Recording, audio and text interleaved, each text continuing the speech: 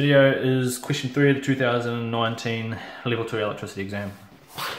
Right, what have we got? Question 3. Magnetic North Pole, also known as North Dip Pole, is on Point Ellesmere Island in North Canada. Here is the Earth's magnetic field lines entering the ground vertically. Strength of the magnetic field line is 47.3 times 10 to the negative 6 Tesla. The bike has metal handlebars that are 42 centimeters wide, I should say.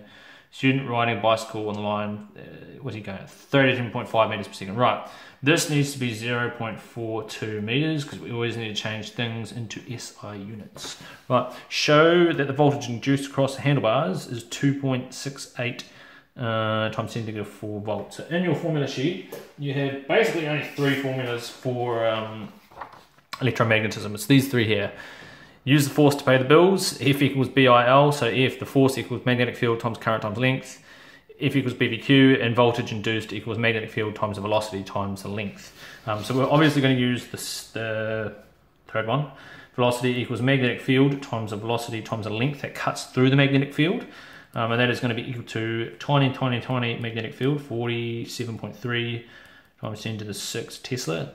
Times the velocity is 13.5. This is a show question, so you need to have the formula, the substitution when you put the numbers in for the formula, times a length that cuts through the magnetic field. So if some of this was outside the field, you only have to use the stuff that's in the field.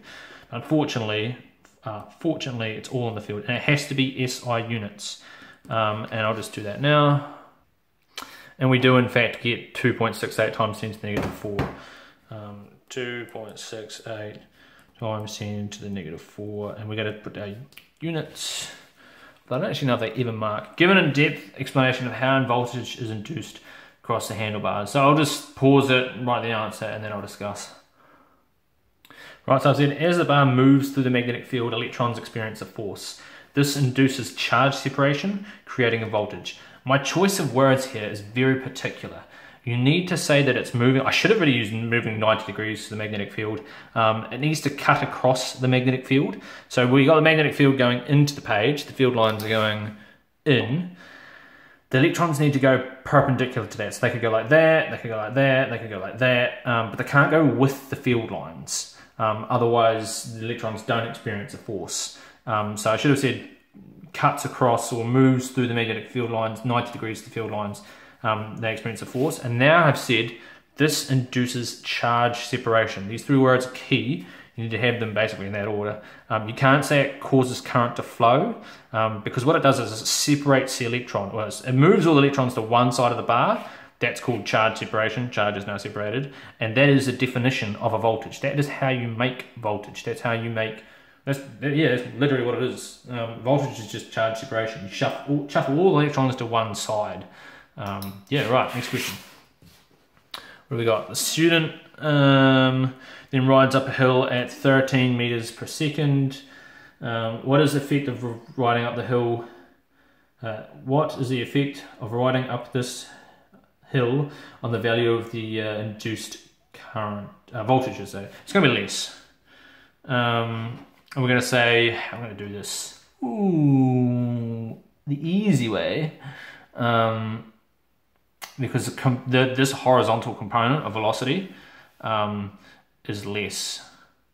But we could split the magnetic field lines. We could use trig to find the vertical component, or not the vertical, this component of magnetic field line, which this would be the hypotenuse, and that there would be, if you use this as the angle theta, would have, that's a hypotenuse, you'd be finding, what would that be?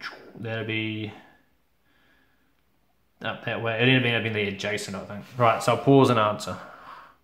Yeah, I just went with the horizontal component. So the horizontal component of velocity is now less. From voltage equals magnetic field times velocity times length. As voltage decreases, as velocity, little v is velocity. Maybe I'll write the whole word. Velocity decreases, voltage also decreases. Yeah, you could have also said whatever angle that is, component of the magnetic field is now less, because it's like going to be cos theta, hypotenuse cos theta. So there will be b cos theta, I think, or sine, either or. Right, D. Student has an after-school job at a junkyard. While they are there, they move, what is it, a 1.5 meter steel pipe through 0.8 Tesla magnetic field with 1.2 right angles to the field. The ends of the pipe are connected to a circuit outside the magnetic field. The circuit's got a resistance of 5 ohms. Oh, there's going to be a calculation. Calculate the force that the student needs to exert in order to keep the pipe moving at 3.1 meters per second at right angles to the field. What? Yeah, okay. He's trying to move it. He's trying to push it. You need to find out what the force required is going to be that way. So essentially, the only formula, well, we're going to write voltage is equal to the, what are we going to find? The magnetic field times the velocity times the length. And then we've got the force, yeah, is equal to the magnetic field times the current times the length. So what we're going to do is we're going to rearrange for the length.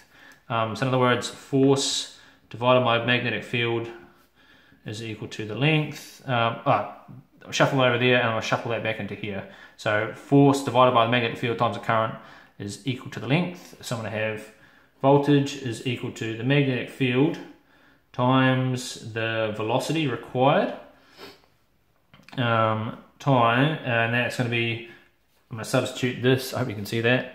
This, where this L would have normally been, I'm going to substitute in force over magnetic field times the current.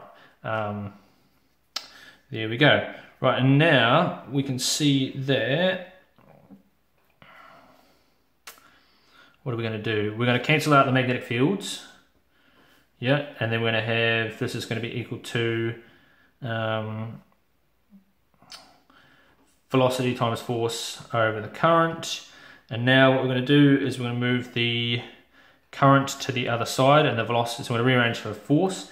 Force is equal to the voltage times the current times the velocity. Right. Turns out I don't have the volt. Well, I'm going to have to work backwards again. So I'll just cross this out. I shouldn't have done that. That's right. I was trying to be sneaky and do some algebra. I'll just find out what the actual voltage is. 0.8 times 3.1 times, how much is it? It's 1.2 because it's actually inside the field. So the voltage is going to be equal to, I'm going to use this formula actually. I need to find out that. So 2.97 volts. So you get 2.97 volts. And I'm actually going to use this formula. Force equals voltage. So voltage, and now current is equal to, so we got V equals IR. This is a convoluted way to do it, but current is equal to voltage over resistance. So I would substitute that in. So it's voltage over resistance divided by the velocity, and we can see this is going to be equal to V squared over R divided by the velocity. And now I'm just going to chuck the numbers in. So I'm going to have 2.97 squared divided by 5, and then going to be divided by 3.1. Oh, 3.1. And this will equal 0.571 newtons of force. So 0.571 newtons. So we have the force is equal to, and around that, how many SF? 2 SF. 0.57 newtons. I did a really convoluted way to do this actually. Probably should have just worked out what the voltage was here, substituted that in to this formula here. It would have been a whole lot easier, but whatever.